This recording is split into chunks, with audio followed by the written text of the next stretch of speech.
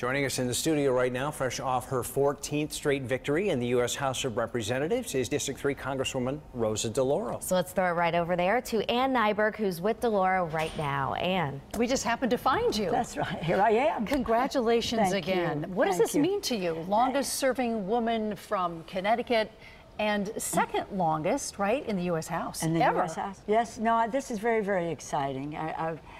You know,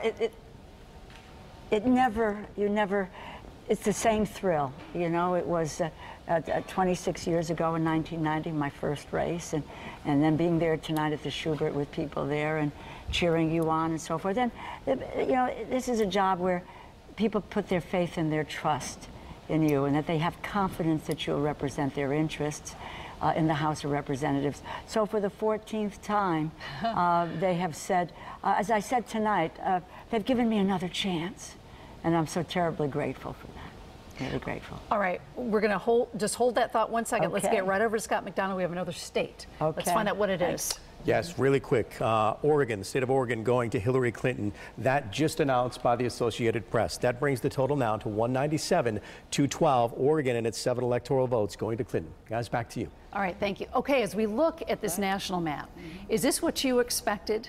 It's a tight race. I mean, I don't know why people thought this was just a slam dunk or what it was. It's gone back and forth. We know that. I expect Hillary Clinton is going to win this race, but I think it's going to be a long night, and I'm confident. If Hillary Clinton does not win this race and Mr. Trump wins, how are we going to get a concession, compromise going in the Congress? Well, one, let me just say this, Ann. I believe Hillary Clinton is going to win the race, so I'm not speculating about another outcome. But as a member of the House of Representatives, as a Democratic member of the House of Representatives, you have to work together to make things happen.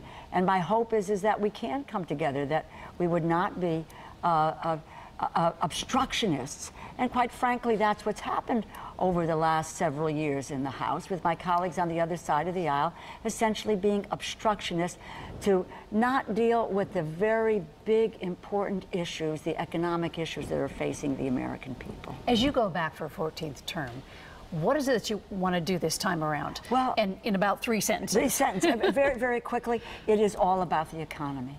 People need to have a job, and they need to have rising incomes. That is what the biggest challenge that we have today. And that's what I want to focus my time and attention on, because people are working hard. Everyone's in the workforce, but they are struggling to be able to take care of their families. And they need hope. Congresswoman Rosa DeLauro, thank you very much, and congratulations. Thank you again. very much.